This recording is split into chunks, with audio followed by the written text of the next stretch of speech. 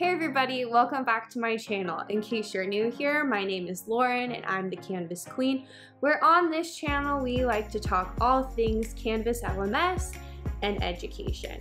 Today I'm continuing my series on incorporating Google into Canvas. So that way, maybe if you were a Google Classroom teacher before, you can reuse everything you've created and just place it into Canvas for easy, simple use. Now, before we get into the nitty-gritty of all of the wonderful details of this video, I would absolutely love it if you would subscribe to my channel, leave a like, and a comment, of course, if you have any questions. When you guys engage with my content, it's great because then it just helps me reach a larger audience so that I can help more teachers with Canvas LMS. Also, speaking of help, I've also started a newsletter where I send out weekly tips and tricks on how you can use Canvas LMS in your classroom. If you would like to sign up for that, I'll leave it in the description below. Let's get started on Google into Canvas.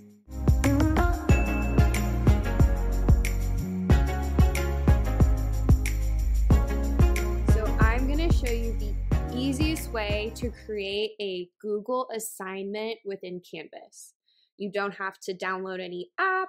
You don't have to really honestly do anything except for create directions in Canvas.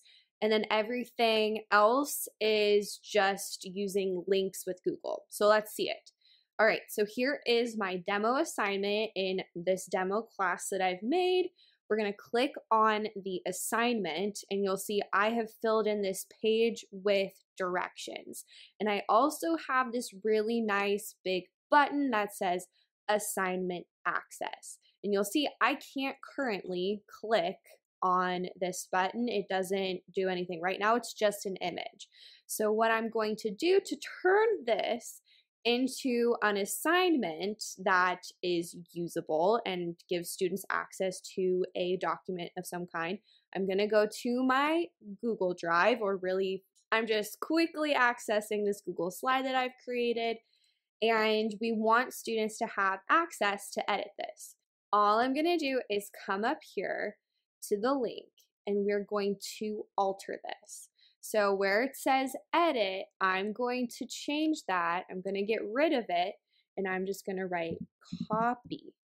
And then I am going to copy it, Control C.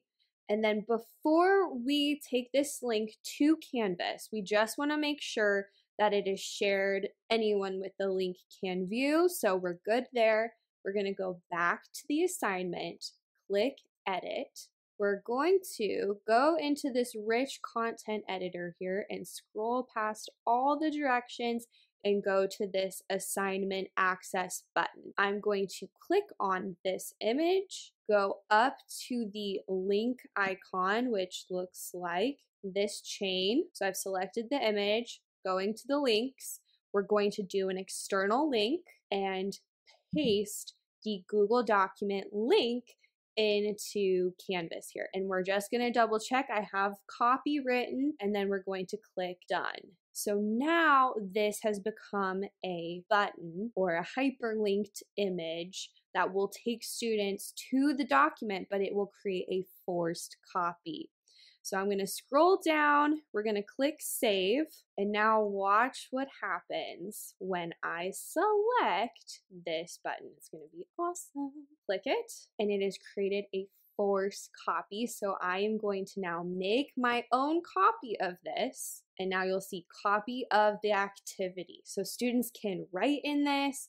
I can go here where the text is, and I can write my own entry, right? So cool. And then once students are done, I'm going to show you how they submit it. Now I am a student, so I'm going to actually go back to demo assignments. I'm going to click student view and we're going to access this as a student. Start assignment. I can scroll down and go to the Google Drive. Now, because I'm in student view, it's going to give me this error. But Essentially what would happen is students would just take it from their Google Drive right there and find it. So they would sync up their drive via Canvas. But there's also this file upload option.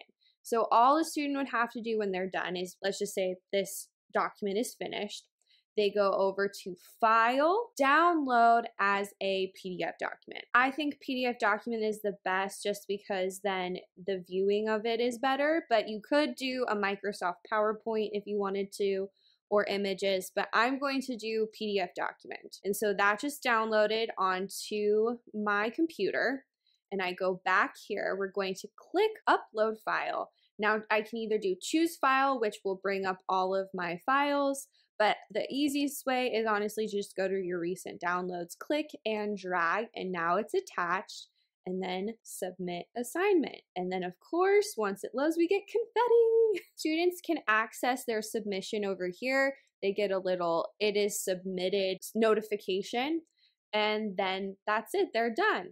So I'm no longer in student mode. I'm just going to now go to the Speedgrader just so I can show you what it looks like. We have our test student here, and you can see that it is submitted, and I do have my edit down here. So I know that this is not just a copy of the original, there is student work added. And then I can, of course, either use the rubric that I did attach to provide a grade, or I can just write in the grade myself, depending on what I would like to do as the teacher. And that's it. That is the quickest way to use previous Google documents that you already have and place them into Canvas. Just copying and altering a link and placing it into Canvas for your students to access. Yay, we're done. Thank you so much for watching this video. Again, if you would like this video and subscribe to my channel, I would greatly appreciate it. Also, if you have a question, leave a comment below, or you can also reach out to me on any of my social media platforms as well. I'm really good about responding to you guys. I really hope that this video was helpful for you, especially if you're a Google using educator and just trying to reuse some of the content you already have to make your life simpler if Canvas is your learning management system. In the next video, I'm going to be showing you how to incorporate Google Cloud assignments, which is just another way to reuse Google in a different kind of format without links, so that way they're actually visible in Canvas. So if you would like to see how that's done, I'll be posting that sometime next week. And once it's posted, I'll have it linked below. So if you're from the future, you could probably just find the link below in the description. All right, everyone, I will see you on the next video.